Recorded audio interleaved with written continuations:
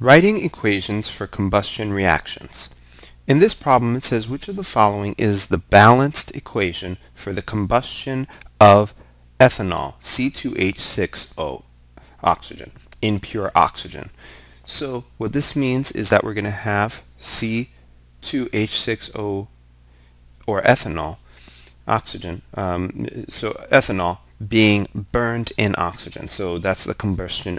Sometimes it'll say burned in oxygen, or it might say combustion, but most of the time will say burned in oxygen. So we know that we have to have C2H6O plus O2, which usually produces, for combustion reactions, H2O plus CO2, carbon dioxide.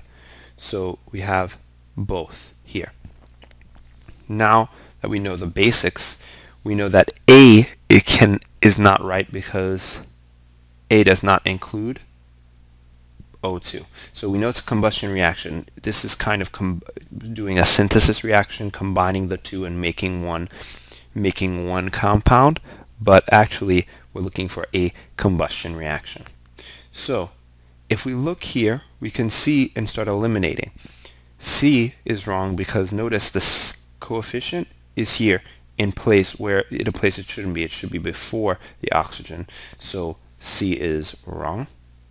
Okay, and E, as we can see, E is wrong because we know that it's not balanced. C, there's one C here and there's two C's on this side. So this one is not balanced. So E is out of the running. So now we're left with B and D. We have to check which one is correctly balanced.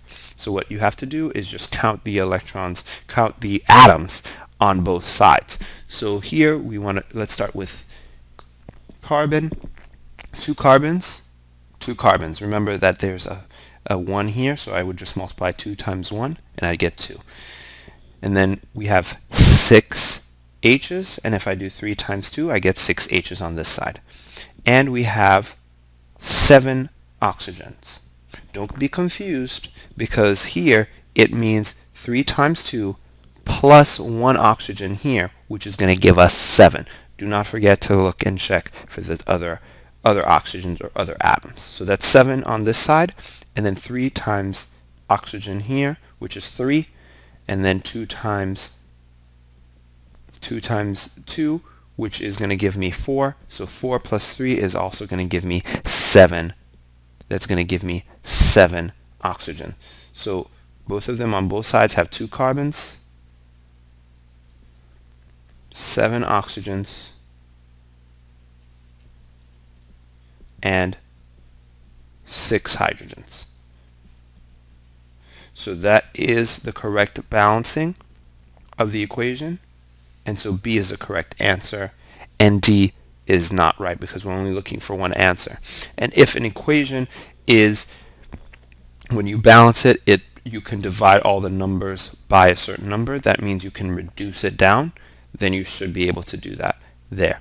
So this equation could be right, but it has 2 CH2 6 and everything is doubled. So if I can divide all of these by 2 by a common factor or denominator, I would do that so that I could arrive at a balanced equation like B. So B is the correct answer for this problem.